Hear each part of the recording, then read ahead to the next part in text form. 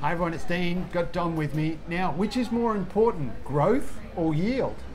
Ooh. Yeah, another good question, Dean. And look, that will differ, I think, from business to business. There'll be some that have a value proposition and a strategy in property management that's all around growth and scale, and there'll be others that will set their business up for yield, and they'll be looking to extract a greater value for the services that they provide. So yield, you mean as far as just how much per property or per landlord you're making? That's exactly. It goes back to that AAMI calculation, the average annualised management income, and that's a real barometer of what success and what strong performance is in the market at the moment. So that yield is critically important. I think it's just it's important for every business to understand what path are they on.